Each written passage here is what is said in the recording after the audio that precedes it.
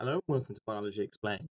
Today we're going to be looking at binary fission as part of the GCSE revision series. Prokaryotic cells can reproduce using a simple type of cell division, which we call binary division. And this is produced by prokaryotic cells, not eukaryotic cells.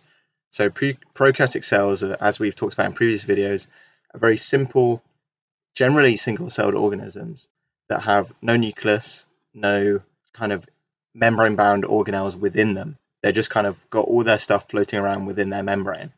And so they're very simple, basically. And so that makes sense then that they divide in a very simple way, which we call binary fission.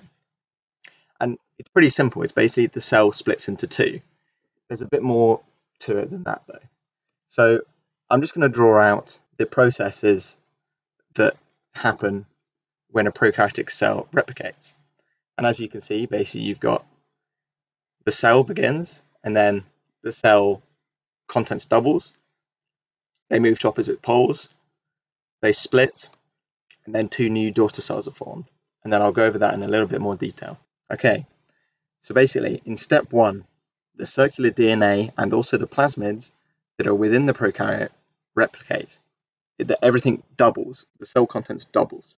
Then the cell gets bigger, allowing it more room to replicate. So basically the cell membrane grows, and both the circular DNA and the plasmids move to opposite ends of the poles. So the contents that has doubled, now so it's basically twice the amount, so half of it goes to either side of the pole, if that makes sense. So you've doubled it, and now the contents goes to either side, so you have the same amount that was originally in the cell on either side of.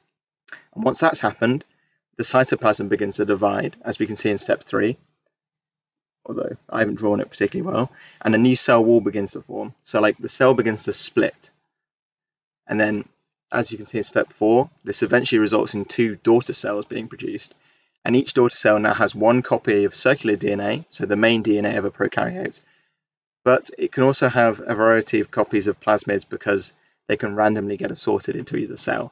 And that allows for some kind of level of genetic variation to go on when binary fission occurs. And that's a key way, like antibiotic resistance and stuff can be passed on between cells, or you could get new kind of varieties of genes that go into cell, because generally genes are transferred between prokaryotes by the plasmids. And then it's also important to know here that bacteria are able to divide very quickly using binary fission, but they have to have the right conditions.